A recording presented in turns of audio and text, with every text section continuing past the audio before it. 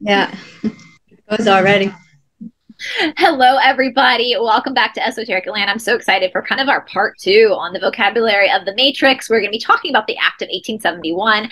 I have covered this on my channel before and it got struck. So if you are watching from YouTube, please follow the link below. Follow us over to Rumble. Tracy is freezing just a little bit. So if you see her coming and going, the Matrix does not want us talking about this. So anyway, how are you ladies doing this afternoon?